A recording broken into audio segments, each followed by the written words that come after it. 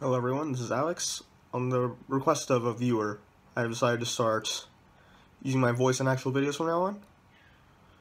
So, in this video we're going to talk about the best primate, objectively speaking, the Sumatran orangutan.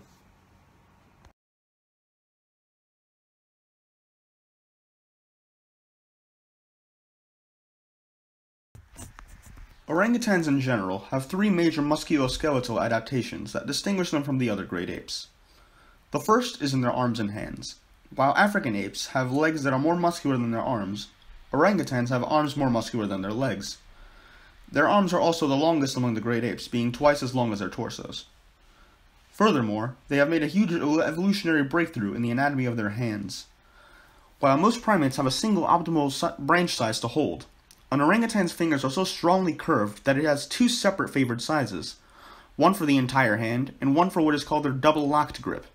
Their thumbs are short and located low on the palm, but are just as strong as in primates with longer thumbs. The second adaptation is in their hips.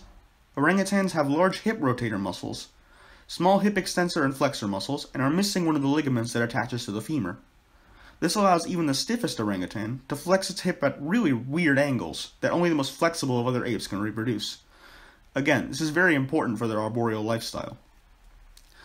The third is in their skull. Orangutans lack the frontal sinus of the other great apes, meaning they are less prone to nasal infections, though they can still get what is called air saculitis, which is the orangutan equivalent of strep throat. They also lack a muscle called the digastricus anterior that opens the mouth.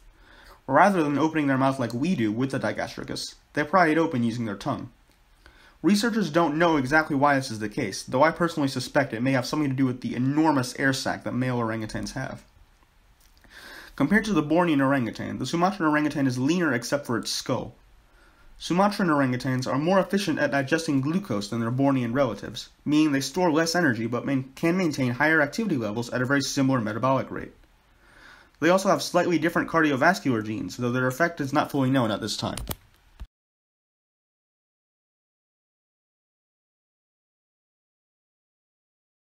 Primates all exhibit very complex behavior, and the Sumatran orangutan exhibits some of the most complicated behavior among primates.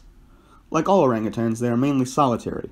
Females will tolerate each other and even interact with like human friends if they are familiar with one another.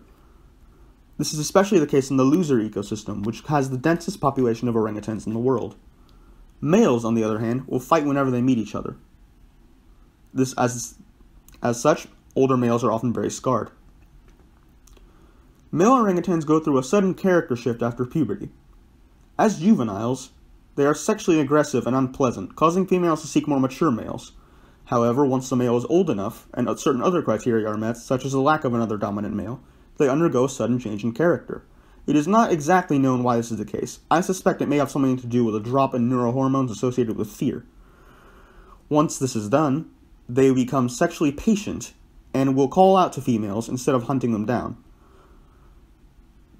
Once they reach this stage, they will grow a pair of massive cheek flanges. Females recognize these flanges as signs of maturity and will seek out such males to protect them from these sexually aggressive, small, juvenile males. Orangutan brains are rounder and thicker than in chimpanzees or gorillas. They have a smaller orbital frontal cortex, the part associated with sociality, a smaller and denser frontal pole, and larger dorsolateral frontal cortices. I could not find any information about the lobes aside from the frontal. The cerebrum of an orangutan has more neurons relative to its cerebellum than in humans. In other words, of their total brain power and neuron counts, orangutans devote more of it to the part that thinks compared to humans. Compared to the Bornean orangutan, the Sumatran species has a brain about 10% larger relative to body size. While exactly which parts were larger were not specified in my sources, this change evidently matters quite a bit, as studies found Sumatran orangutans outperformed the Bornean specimens, and often even chimpanzees, in every cognitive area, especially if you narrowed the contestants down to only the females. They proved more curious, but also more cautious, and spent much more time examining unfamiliar objects. The examination time increased the weirder the researchers deemed the object was, while the Bornean orangutans consistently grew bored rather quickly. In the modern day, as their rainforest habitat is split by farms and roads, flanged adult male orangutans of any species will escort females across the roads or farms and protect them in a behavior called a consortship. Compare that to male gorillas, which promptly attempt to kill their mate's current offspring after taking over a harem. Shout out to any human children who underwent that as well. Speaking of rainforest habitat,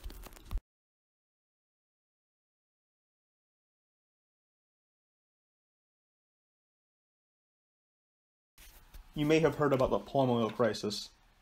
It's been the subject of many forms of media, including a short fiction novel that I wrote, called The Durian Man, if you want to check it out.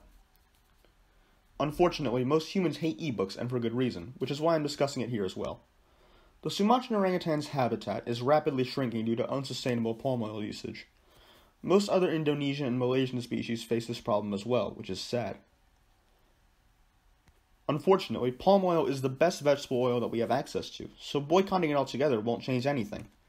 Instead, find corporations that use unsustainable versions, such as Wendy's or Denali Ingredients, and join the movements to force them to use sustainable palm oil. This sounds like it won't do much, with corporate power and all, but it has already convinced several companies like Yum Ingredients, which runs many familiar sub-brands like KFC, and Nabisco, the cookie company that sells Oreos, to switch to sustainable farming. If you want to take it a step further, donate to charities such as the Rainforest Action Network, which supports rainforests around the world, or support the ecotourism business in Indonesia by going to meet some Sumatran orangutans in person, once this whole COVID thing is over, that is. Let me know what you thought of the voice. I think my accent is terrible, but it might still be preferable to the text option. Please let me know in the comments. Thank you.